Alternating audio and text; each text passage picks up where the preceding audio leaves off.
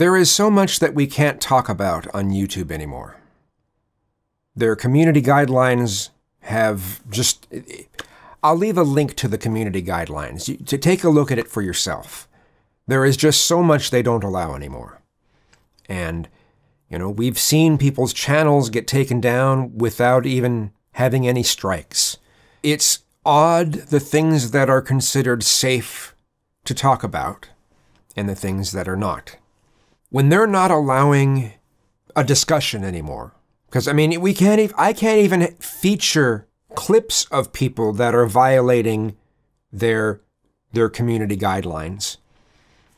It doesn't matter if I'm speaking against this person that I'm having video footage of. They can still, you know, put a strike against my channel for having that kind of content.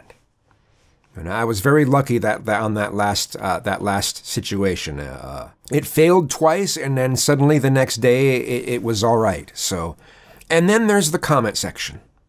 I've talked about it before. Every person's profile, there's a hidden profile that only Google can really see. Everything you do across your Google account is taken into consideration as to what you can, you know, what their AI will allow you to say in comments. And then each channel you go to has its own set of rules of things that you can and cannot say. So there's your own profile and there's the channel you're going to. When they do this, it creates echo chambers. It creates division. This isn't a good thing. Okay, people can say, oh, well, we're stopping misinformation and disinformation. Yeah, but you're just shoving it underground. These people still believe this stuff.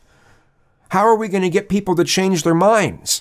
Well, it seems that people...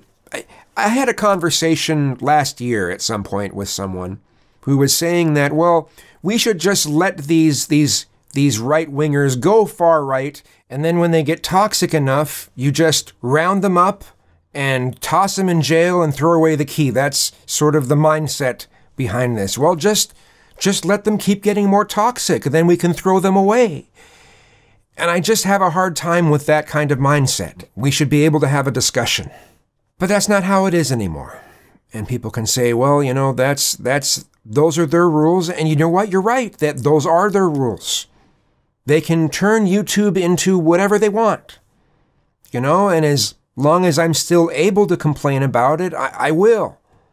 So, you know, they can turn this into network television if they want. That seems to be the direction they're wanting to head anyway.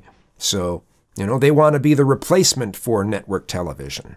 So, that leaves people like me out, right? A lot of YouTube creators out. It's certainly not what it used to be. Anyway, thanks for watching.